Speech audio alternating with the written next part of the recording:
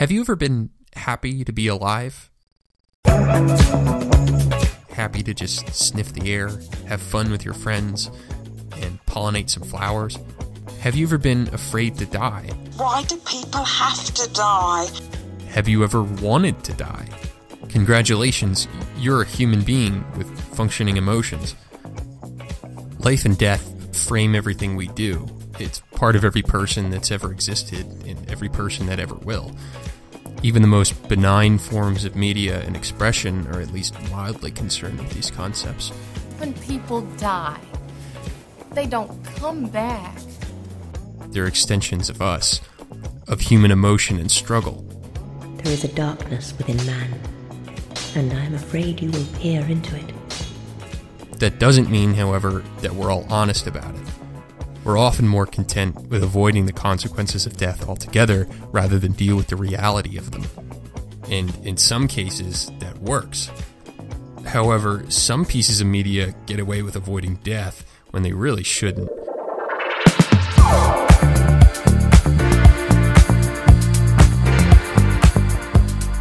Call of Duty is all about struggling against massive odds and being the best action hero that ever was, but the stakes are always relatively low because the death of the character doesn't really mean anything. In these games, death doesn't signal anything other than failure. The worst thing that happens is that you travel back in time 5 minutes and have to listen to Sergeant Foley order you to get him some fries and a shake again. Secure the Burger Town! If you get hit without any rings in Sonic the Hedgehog, Sonic freezes in place, makes a face like he told him that most of his retirement fund was reinvested into Chuck E. Cheese prize tokens, and he falls off the screen and dies. But you can just start over no problem. In Battlefield Bad Company, you appear to be playing as the great nephew of Jesus Christ, because upon your gruesome and inevitable death, you're just resurrected 50 feet away from where you kicked the dust. The world continues to exist as if your character hadn't died, but they absolutely have. Death happens in games like these, but it's not really death. Just some kind of cheap knockoff from the alternate dimension of no stakes. There's no reason why all these characters should be returning from the grave, yet they do anyway. In all sorts of games ranging from AAA first-person shooters to indie platformers, resurrection has gone from something reserved for religious icons to something that any Italian plumber can achieve just as long as he's got enough gold coins. Some games get around this problem by building a simple explanation for resurrection and multiple lives into their worlds, therein making the respawning mechanic an organic part of a greater gaming experience rather than an anomaly that needs to be ignored or excused. In the BioShock series, Vita Chambers, machines that heal all manner of physical trauma, are strewn about the city and heal the player upon death. Each time the player uses one of these chambers, the machine takes some of your hard-earned cash and spits you back into the world, good as new. It might not make scientific sense, but within the context of a city built under the ocean, it certainly makes enough sense to pass.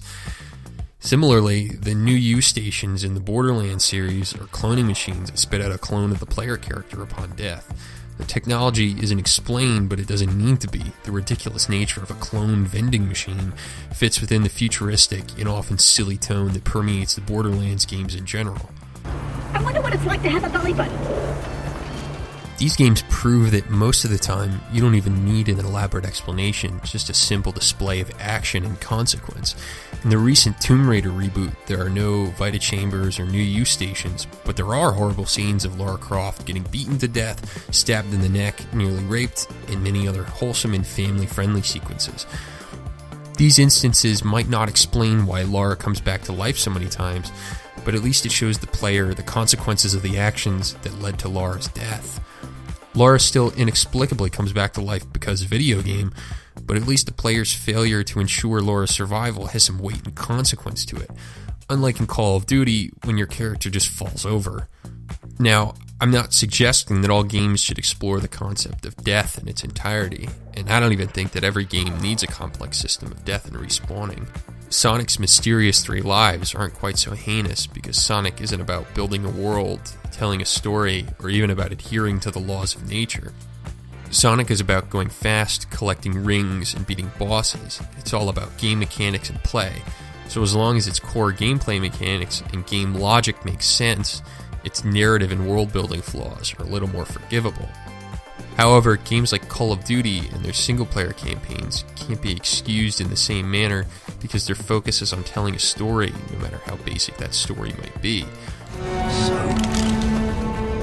Nice. When the success and failure and the life and death of a player character is integral to the story or the mechanics of gameplay, the consequences of death and failure must be felt to some extent. When the player character can be killed 57 times during one chapter of a game, but another main character can't survive one rogue bullet, the narrative has fundamental logical problems that inhibit its ability to function on a basic storytelling level. Yes, indeed.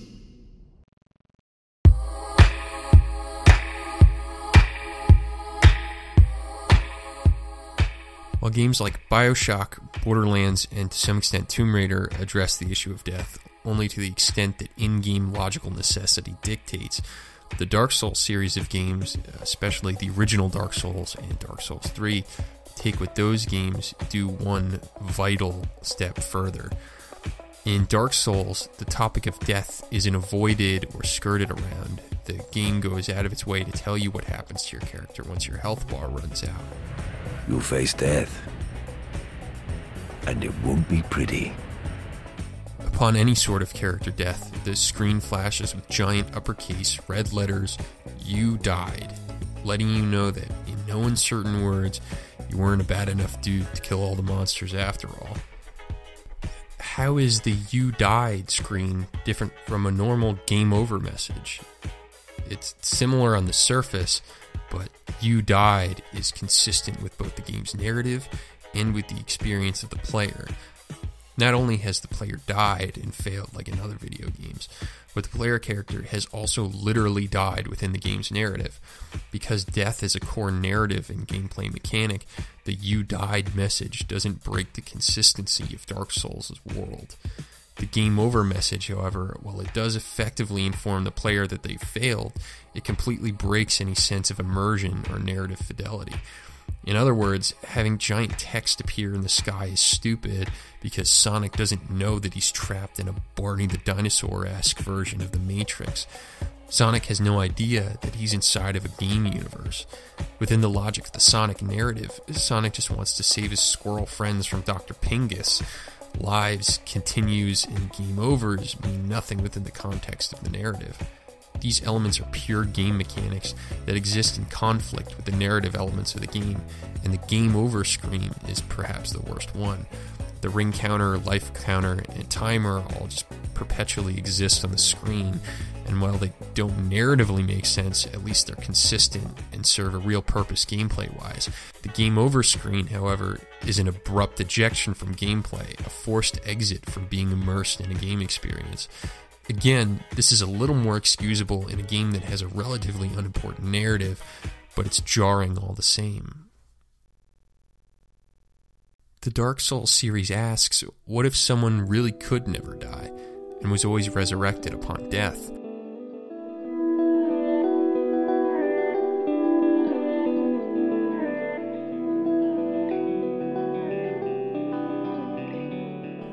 The developers of Dark Souls love death and hate life so much that they weren't happy just making people and characters die. They wanted to make planets and realms die too.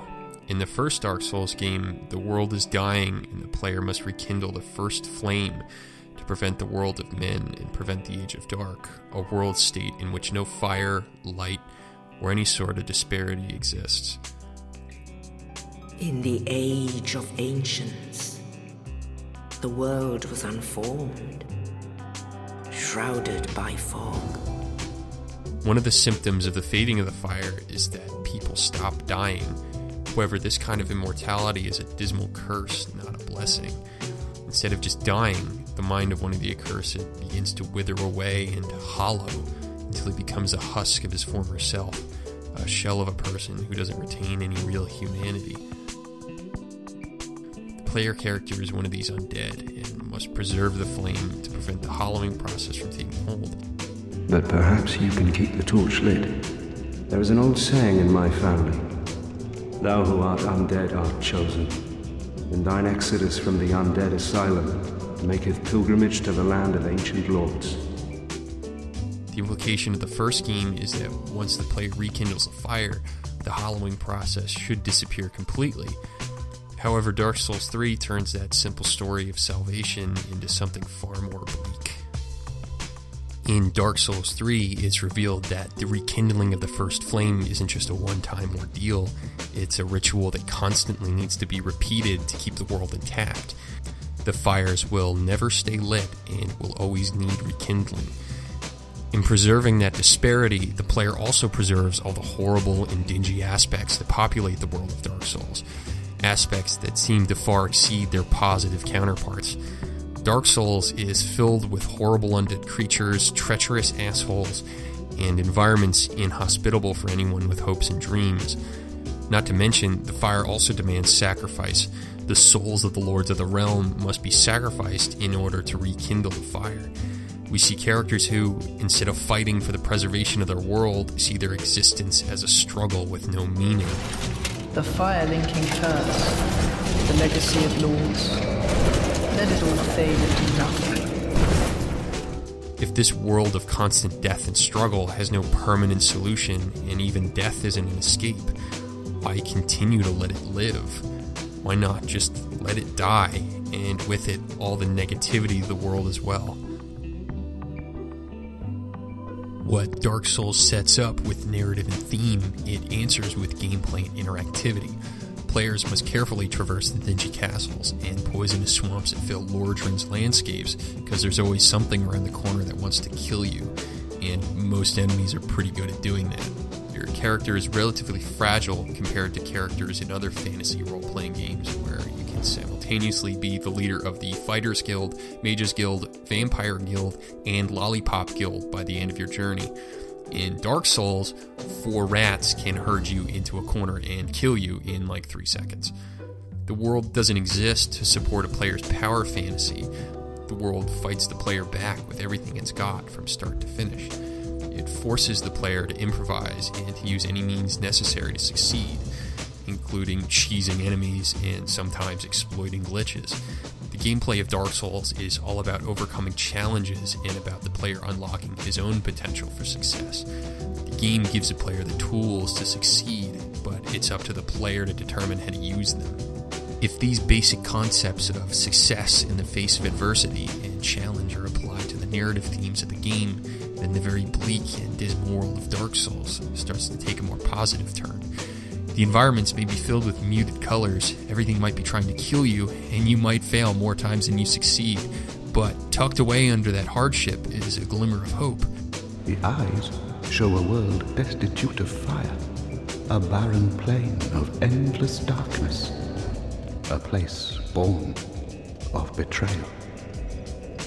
So, I willed myself, Lord, to link the fire, to paint a new vision.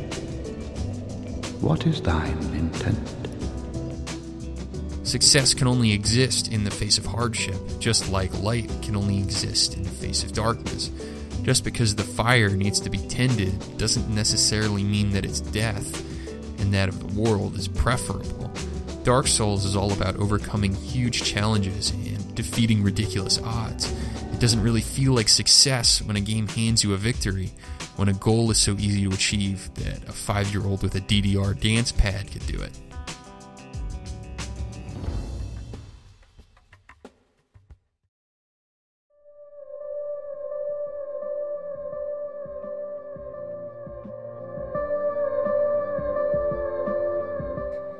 If success is guaranteed, or if failure has no impact, then victory is a hollow and empty achievement.